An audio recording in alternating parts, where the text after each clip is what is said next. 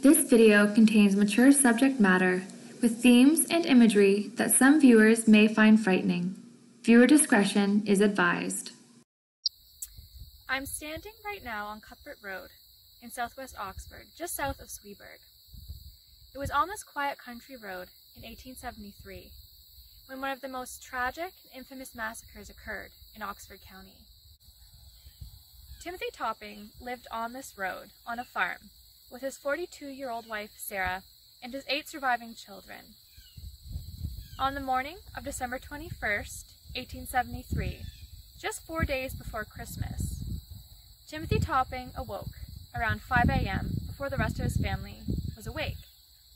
Without warning, he grabbed an axe and then proceeded to kill his 4 youngest children, Newton, Mary, Martha, and Bruce, all between the ages of 5 and 12 years old.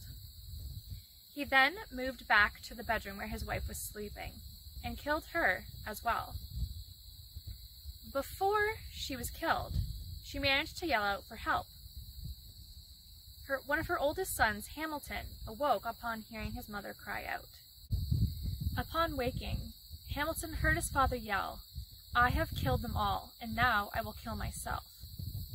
He woke up his younger brother, Henry, and together they managed to find their father and wrestle the weapon out of his grasp. After the initial chaos died down, Timothy went around as his oldest children watched as he kissed each of his victims, his younger children and his wife, who he had just killed minutes before. One of his younger sons woke up at this point and went downstairs. Upon seeing the scene, he screamed, and Timothy chased him out of the house. He fled and got help from nearby. Timothy then, very calmly, sat down in a chair and started writing a confession letter about what he had just done. He stated that he had killed them all in the name of love, and he then wrote to his older surviving children how they should live out the rest of their lives. Timothy was then arrested a short while later for his crime. The reason behind Timothy's massacre, only he will truly know. But there were rumors that he was in great financial debt and had several business failings. So he was likely in fear for how he would provide for his family, and was thinking that he may not want them to live their lives out in poverty. His daughter Jane, around 10 years earlier, had also died at a young age, and it was said that this greatly affected his mental health. He fell into a deep depression.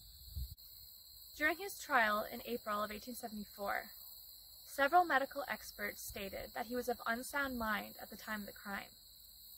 Despite this, he was convicted and sentenced to hang on June 16th. Awaiting his execution, he was sent to the London Lunatic Asylum. While he was there, he had a confrontation with a guard and lashed out. The guard hit Timothy with his nightstick in the head and almost killed him instantly. The Topping house no longer stands on this road, but the tale of that horrible morning and the memory of the massacre continues on to this day in local lore.